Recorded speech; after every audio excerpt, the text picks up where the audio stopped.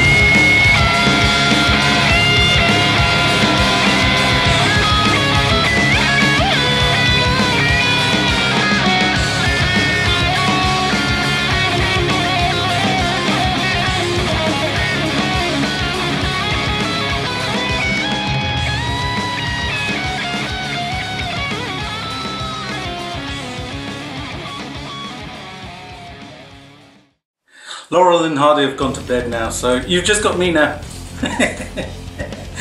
So today I am going to be showing you this improvised solo that I have done over Jekyll and Hyde.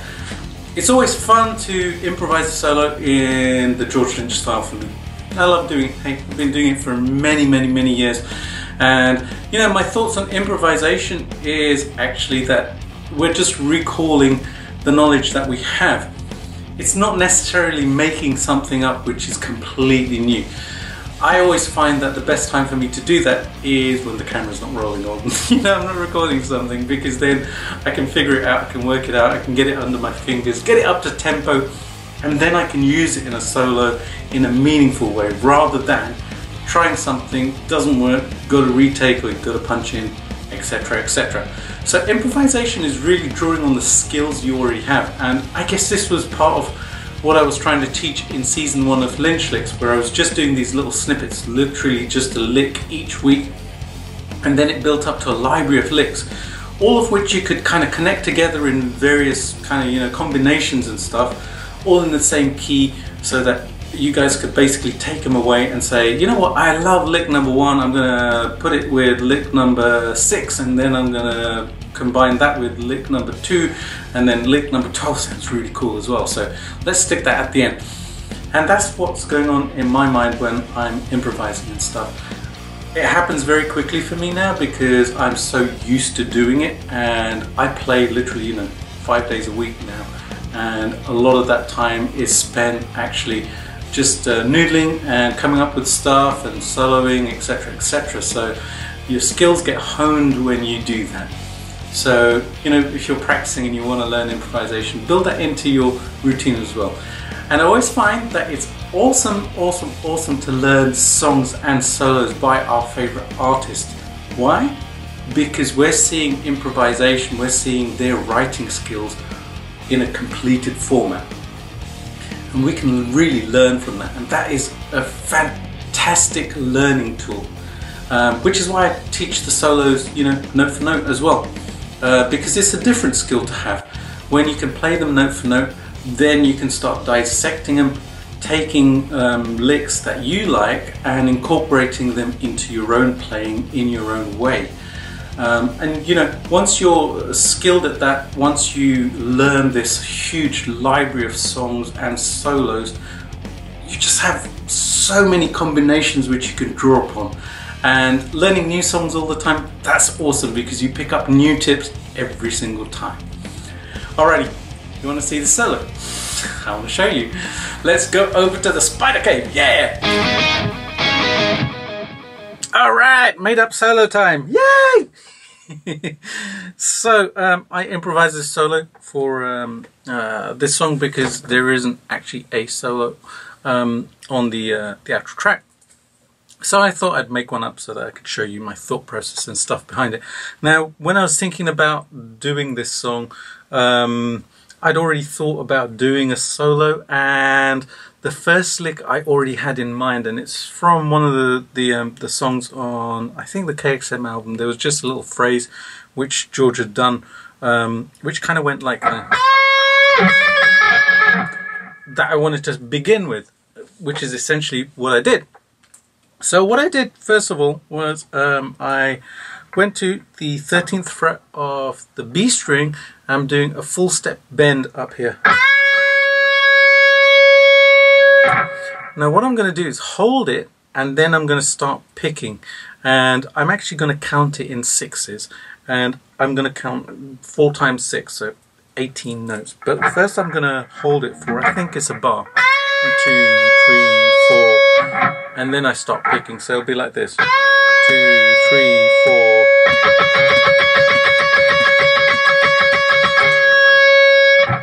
So I'm literally just doing, after the bend, 1, 2, 3, 4, 5, 6, 1, 2, 3, 4, 5, 6, 1, 2, 3, 4, 5, 6, 1, 2, 3, 4, 5, 6. And then I'm coming up to the E string, and I'm doing the 10th fret, 11th fret, back to 10th fret, and doing some vibrato. Then I'm going to follow up with this.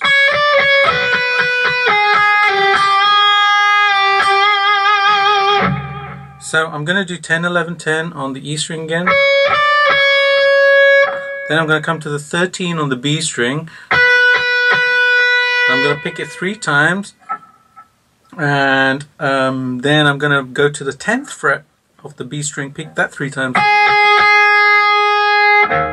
And then I'm going to come to the 9th fret of the B string. Now this is our flat 5th in the D minor pentatonic scale. And what I'm going to do here is half step bend up, and then I'm going to bring it down and put vibrato on it.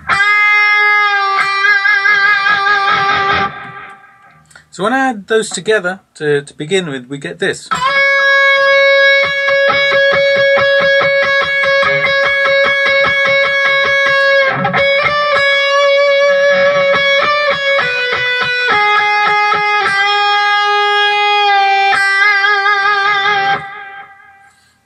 Pretty cool, right?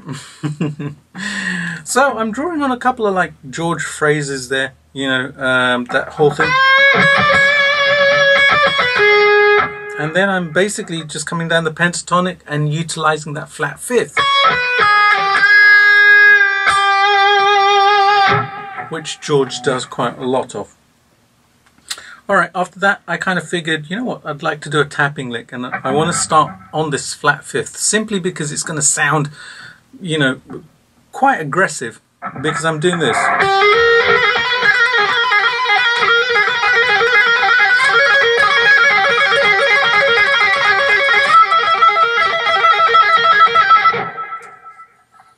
So it's actually quite a punchy thing that's coming across.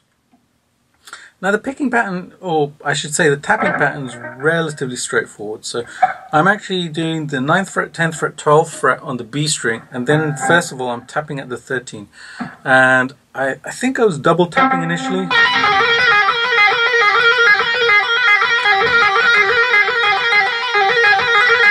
And I basically just alternate between a single tap and a double tap. You guys can improvise and kind of come up with a combination that works. So I do this for, I think, a bar or 2 bars. Then what I'm going to do is tap and slide to the 15th fret of the B string. Now, my left hand is going to stay put. It's basically just going to continue doing 12, 13, 15. Sorry, not 12, 13, 15. 9, 10, and 12 on the B string. And then basically when I'm doing the tap, I'm pulling back off 12, 10 and then 9. So now I'm going to tap at the 15th fret.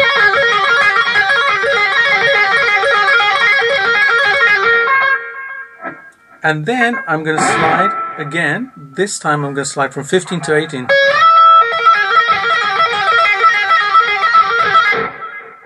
And that's going to give me my tapping lick. So like I said, play around with that and see what combination you can come up with. But the basic thing is just this.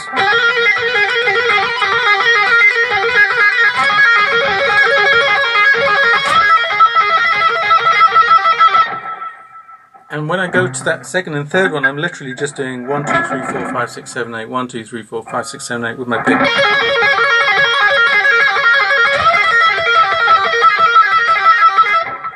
And this works really nicely because as I'm pulling off, I'm actually pulling off to different notes.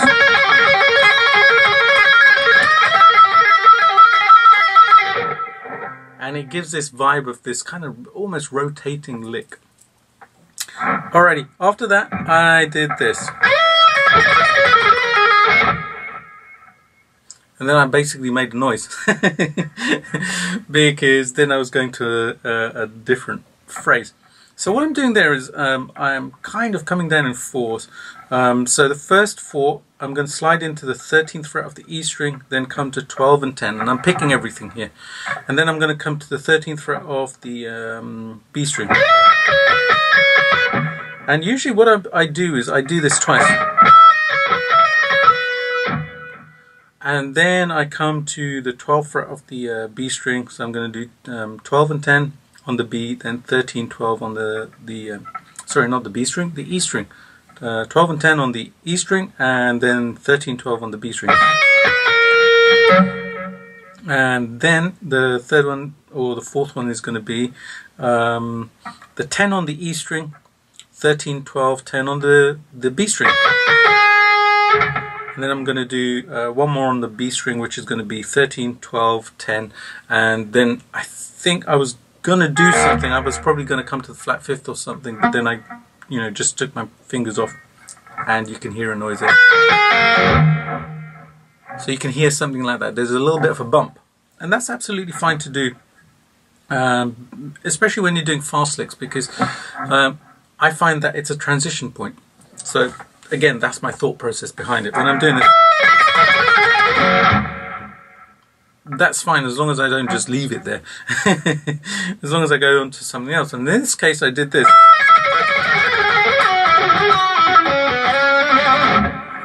So I went on to another lick straight away anyways. Okay, so from here what I'm going to do is I'm going to go to this lick where I'm sliding into the 12th fret of the G string. So I'm going to play the lick first so you can see it slowly, and then I'll break it down. So it'll be like this.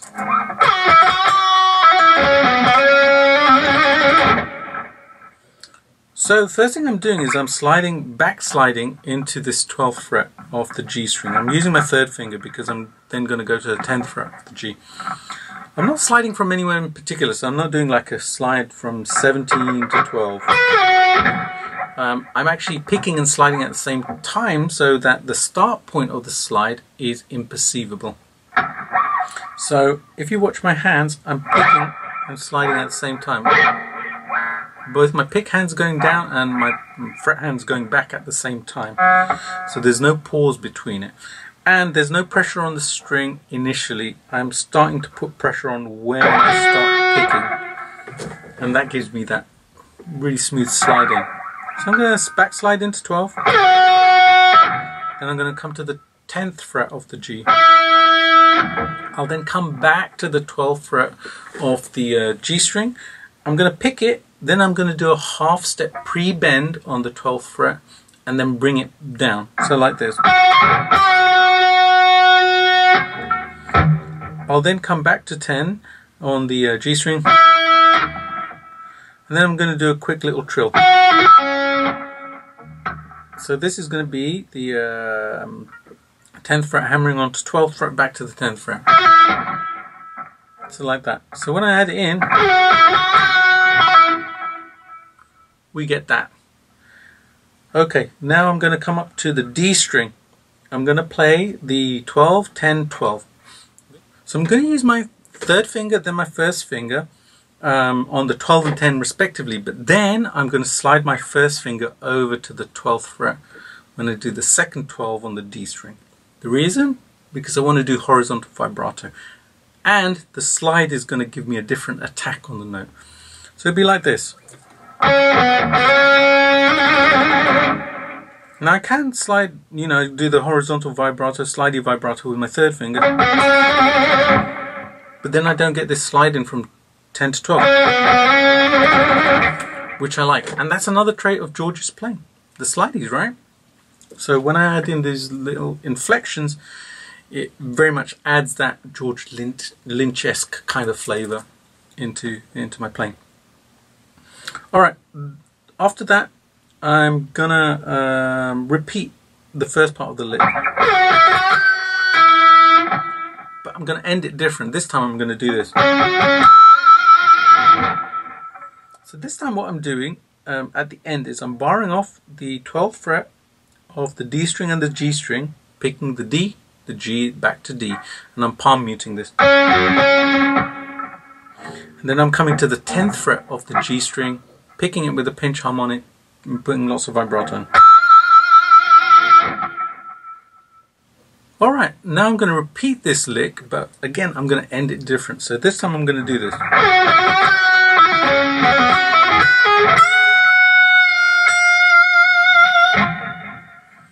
So I started off the same, and this time I'm doing the 12 and the 10 on the D string as well. But then once I get to this D string, I'm going to do this. So I'm picking at the 12 and then doing a quick trill from 10 to 12 back to 10. Then I'm going to do exactly the same thing on the G string, same frets, 12, 10, 12. Then I'm going to do the same thing on the B string, but this time I'm going to the 13th fret and the 10th fret of the B. I'm then going to come up to the 13 on the E string, and I'm going to do a full step bend up and then bring it back down to a half step bend, so like this. Once I bring it back down, I'm going to put vibrato on that note. Now I've spoken about pre-bends before. Practice them. Listen to the tone that you're trying to get and just adjust your playing so that you can actually do the pre-bend to the exact pitches that you need. Alrighty, so once I've done that, I'm going to go into this lick.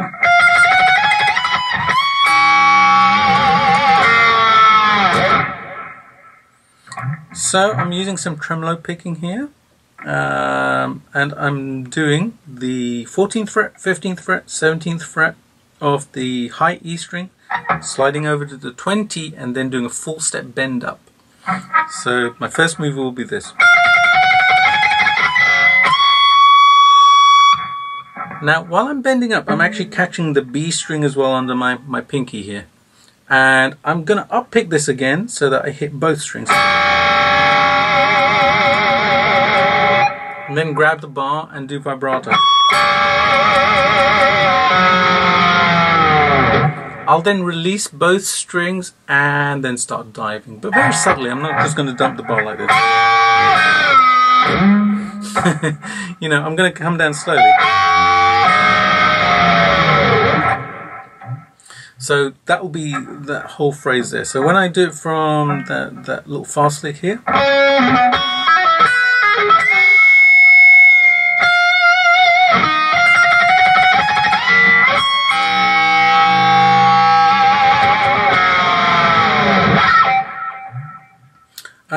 and why did I use this? Again, it's a George thing, you know, doing this bend and coming down to the half step rather than and back to the normal pentatonic. It's coming down to that, I think it's the major third there. And then I'm using the major third again.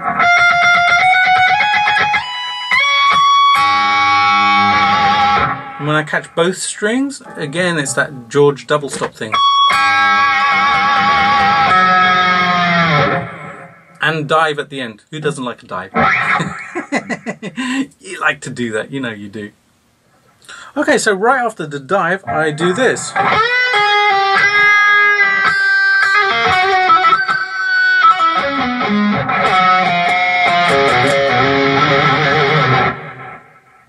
So I'm starting off with this phrase.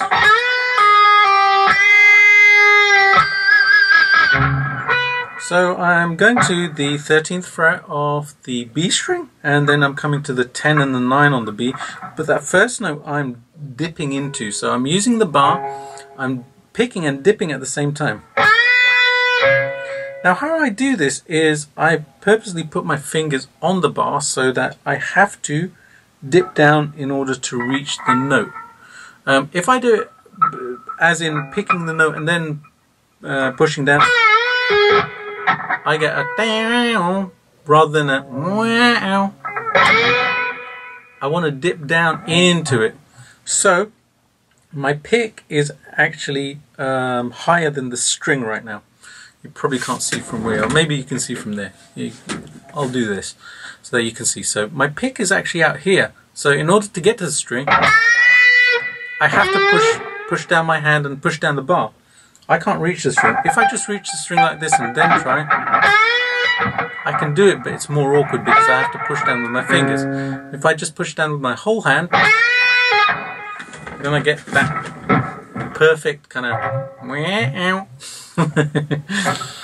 So I'm going to dip into that, pull off to 10, and then slide to 9.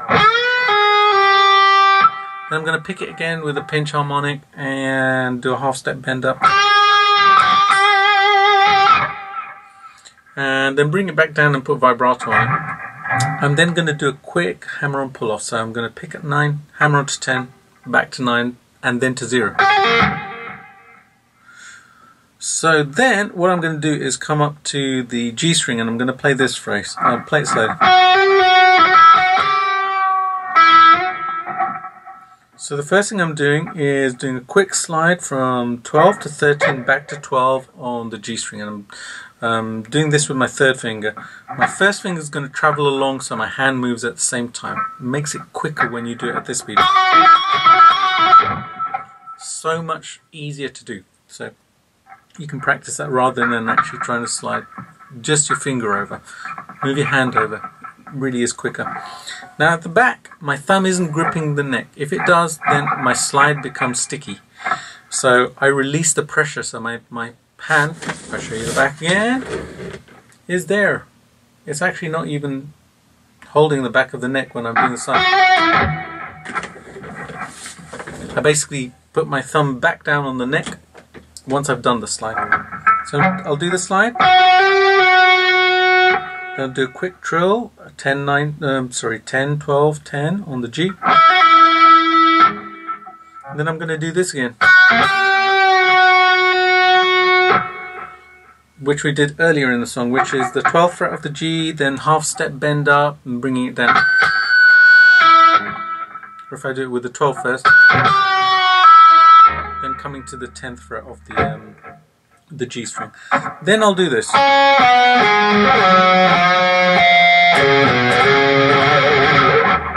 So I'm coming up to the 12 and the 10 on the D, then the 12 on the A string, then I'm going to slide back with my first finger into the 10 on the A, go to the 9 on the A, and then I'm going to do this.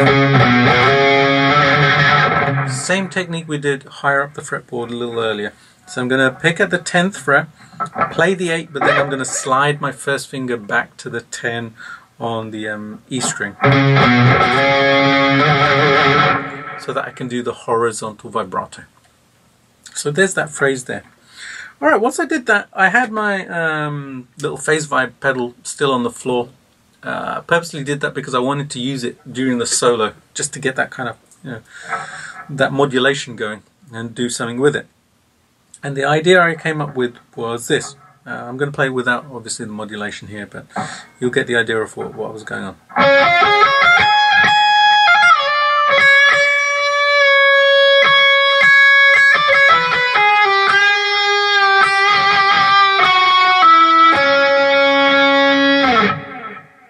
So I'm doing a couple of arpeggios first of all. So I'm starting off on the 12th fret of the D string, then going to the 11 and the 14 on the G string. Then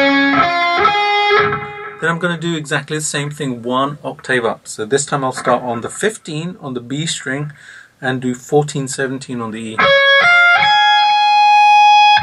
Then I'm going to come back to the 14 on the E and then go to the 11 on the E. Then I'm going to come back to the 10th fret of the E string, pick it and then do a half step bend up and pick it again.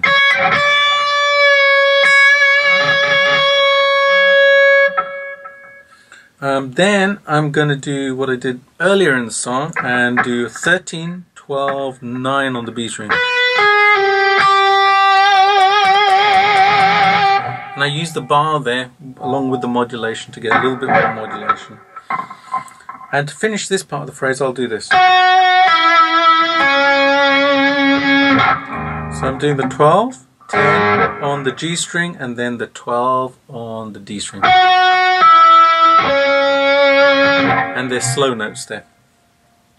Then I'll repeat the arpeggios. So this time what I'm going to do at the end is this.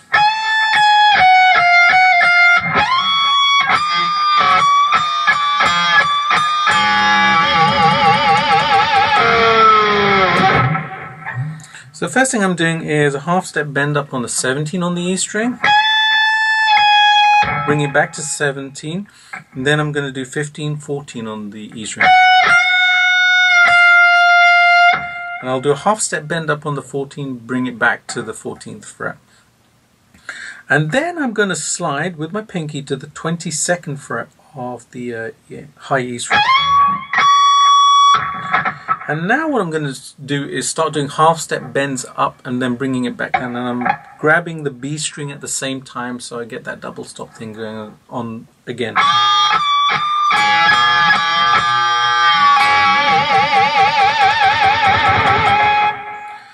So I'll do a couple of those and then I'll grab the bar and I'll do lots of vibrato. Now when I'm doing the vibrato, my first finger is laying on top of all the other strings so that I don't get all that extra noise. It quietens everything down.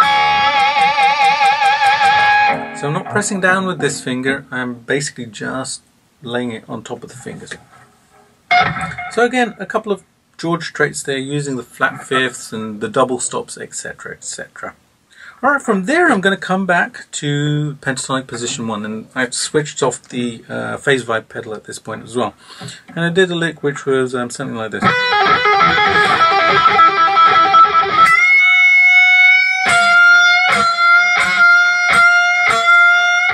And I was actually catching both strings when I was doing that kind of bend stuff.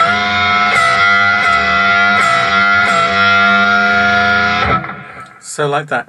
So first thing I'm starting off with is this kind of hammer and pull off lick,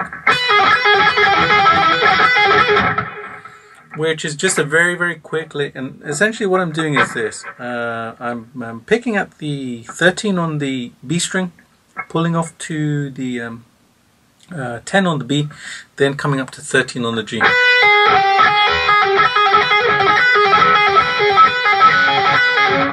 And then coming back to the 13 on the B again. And it's a little bit of a tricky one because you're bouncing your pinky over. You can use your third finger as well. You know, whichever works for you. I use my pinky because I'm used to it. So I'll do that first. And slowly again.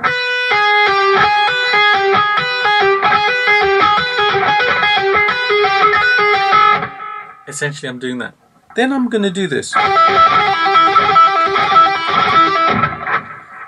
what I'm doing here is I'm actually barring off the 10th fret of the B string and the G string with my first finger. Now I'm going to pick the 10th fret of the B string, and I'm going to actually rake my pick up. So I'm going to do like a mini sweep onto the G string. And on the G string I'm going to be trilling between the 13 and the 10. So it will be like this.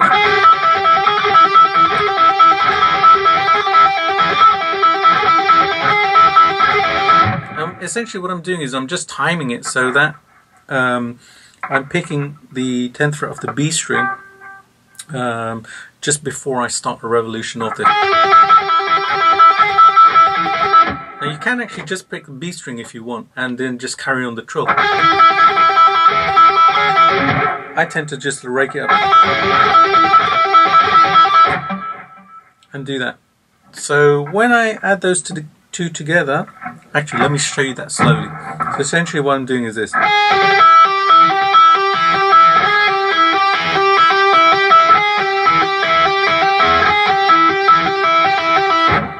I'm just playing it really quickly. So when I add those two together,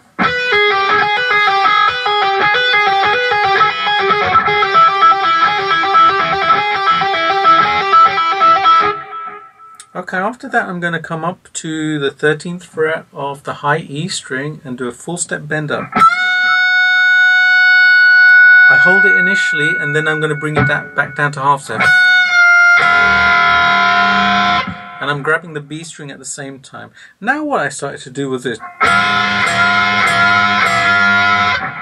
So what I'm doing at that point is I'm actually bringing the bend down just under half step.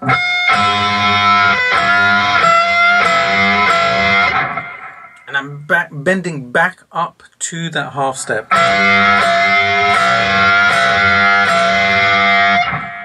And with that double stop, it gives that really cool cool sound. Almost kind of, you know, it's a very bluesy kind of sounding thing. Well, to my ears anyways. So right after that I'm going to do this section, which goes like this.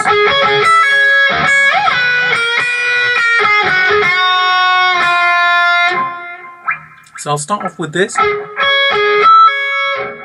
So I'm barring off the 10th fret of the B string and the E string, palm muting them slightly. I'm going to do the B string, E string, B string.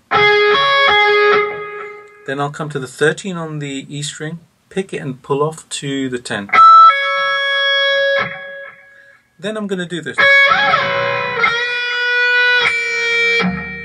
So I'll pick at the 10th fret of the E string, slide up, and then slide back into the 8th fret of the E string. And it's all one movement. And I'm not sliding to a particular fret. I'm basically just utilizing the slide to get back to the 8th fret. But I'm going up and then back down. I'm going to pick the 7 on the E string and then do a half step bend up and down. Then I'm going to come up to the B string and then do 10, 8, 7. And when I get to the 7, I'm going to do that half step bend again. After that I started to do this. So I'm basically just picking the 7, 8, 7, 8, 7, 8, 7, 8, 7, 8. And then I followed up with this. So what I'm doing there is I'm barring off the 7th fret of the B string and the G string with my first finger now. Doing a quick trill on the G string between the 9 and the 7. So I'm picking at the 9, then picking at the 7, hammering on to 9, pulling back off to 7.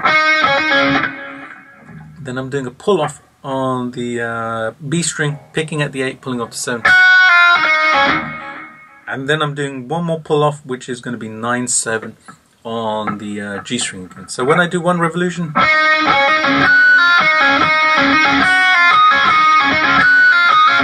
and then they tag together so that they stack on top of each other.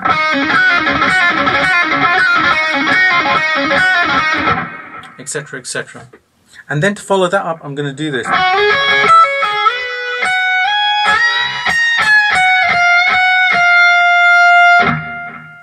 So that first lick I'm doing goes like this. It's one of my favourite George Lynch licks ever. I just love the way that sounds in place. Alright, so first thing I'm doing is I'm picking at the 8th fret of the B string, sliding to the 10th fret. Then I'm going to basically bar off the 10th fret of the E string and the B string. I'm going to pick the 10th fret of the E, come back to the 10th fret of the B. And I'm just rolling my first finger back and forth to take the pressure off the E string when I need it and I don't need it. Then I'm going to follow that up by picking the 13 on the E string, pulling back off to 10. Then what I did was I picked up the 10th fret of the B string, slid to the 13 on the B. Then I'm going to pick the 15 on the E string, so I'm using my third finger this time, and then I'm going to slide to 17. And after that I'm going to do some compound bends, so I'm going to do this.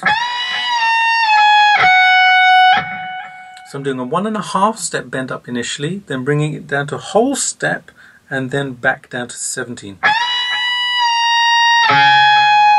Then to the 15. Again with compound bends, check the tones that you need to get. So I'm basically going to the 20, 19, back to 17. So make sure that you get those pitches correct when you're doing the bends. I've done these a number of times, so it's quite intuitive for my hands, but give your hands time to actually learn how to do it, and use your ears as well. Keep checking with everything, your eyes, your ears, your fingers. You know, have a look at how far you're bending up to do that 1.5 step bend. How does that compare to a whole step bend? And then do the 1.5 step and bring it back down to where the string should be on a whole step, etc. Okay, now I'm at the 15. I'm going to go to the 14th fret of the E string. I'm going to pick it, then do a half step bend up and down. And put vibrato on it. So when I add that together,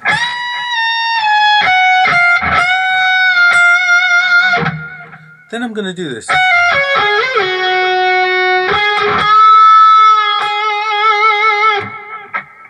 So I'm doing a little kind of sweep picky thing, arpeggiated.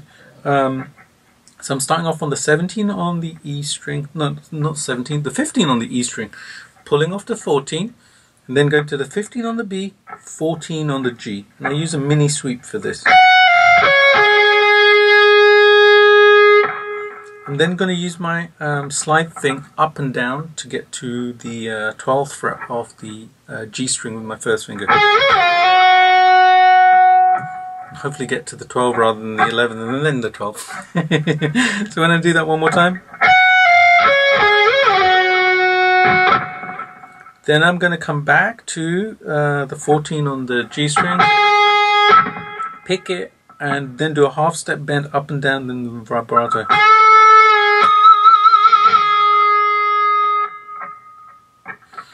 Then I'm going to come back to the 12 and then the 11 on the G string, do a half step bend on the 11 on the G.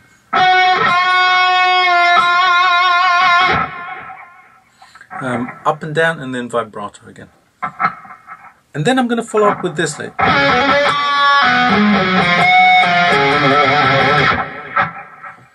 So I'm beginning by doing a backslide into the 12th fret of the D. I'm going to do 12, 10, then back to 12. Now I'm going to do that half step bend again that I did on the G string earlier, but on the D string. I'm going to pick it and bring it down, and then come to the 10 on the D. So when I add those phrases together, then I'm going to come up to the A string, do 12, 10, 9, half step bend, up and down and vibrato.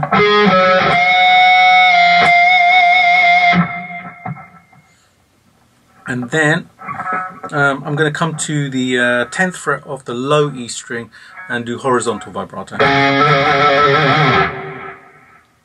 So when I add those phrases together, we get this.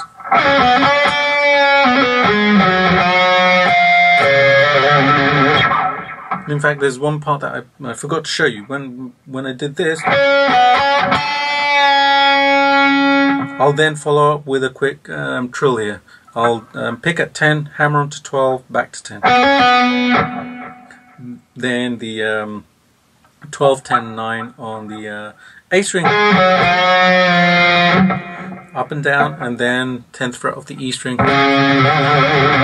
horizontal vibrato, and we have the end of the solo. So there you go, guys. There's the solo that I improvised and came up with, and some of the theory behind why I did these things. A lot of these licks are very, very, very intuitive to my fingers. There were a couple which I figured out specifically for this solo, but you know, most of them I play them every day when I pick up my guitars and stuff and enjoy them and stuff, so they're an integral part of my playing. So I'm not creating anything necessarily brand new, but I am actually piecing together what I already know in order to create the solo that I did. So I hope that helped. Alrighty, I guess you want to see the playthrough again, so here we go with that. Enjoy!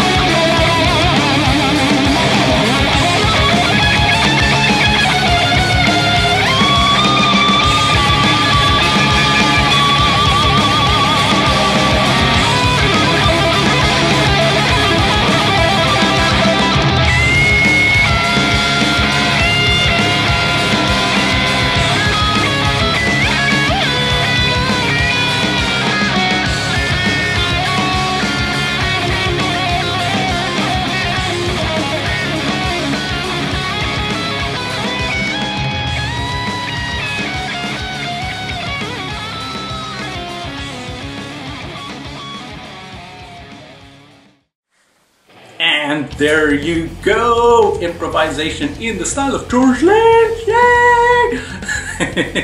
We love to do that, right? That's why we're here. That's why I do Lynch licks. I want to teach you guys how to do this, you know? So take away all of those little tips and stuff that I gave during the lesson, because that's what helps me to actually create solos in this style. Like I said, because I've been doing this for so long, it's very intuitive for me to do. I don't have to think about it too much, but initially when I was starting to do this, I do remember that I had to think about which licks might work with each other. And a really good tool that I used was, I used to learn a bunch of Dokken songs, and then when I had, let's say, 5, 6, 7 Dokken solos and songs under my fingers, I'd look for the ones that were in the same key, and then I'd say to myself, alright, if they're in the same key, the solos are in the same key, right? So then I can take the first lick from, let's say, this song and add it to the second lick from this song, and then the third lick from this song. Let's see if it works. And then the experimentation starts and you learn how to combine stuff and essentially magpie from different places. And you can do that with different guitar players as well, and that's when the magic happens and you kind of create your own vibe and your own style. You learn what's really kind of important to you as a player and what you like to play and what you would like to share with the world. So there you go, some, you know, guitar philosophy today on Lynch Licks. Next week I have something really super special for you starting, so definitely tune in for that because you are gonna wanna see it. In the meantime, have a fabulous week, and any questions or comments you can leave them in the comments box below, or you can reach me at my websites jpalmer.com or brightonguitarguru.co.uk, and also on social media at Facebook, Twitter and Instagram. Have a fantastic week. I am so excited about next week, and trust me, you guys are going to go completely nuts over it. So definitely tune in, same time next week. Have a great week, guys. See you later.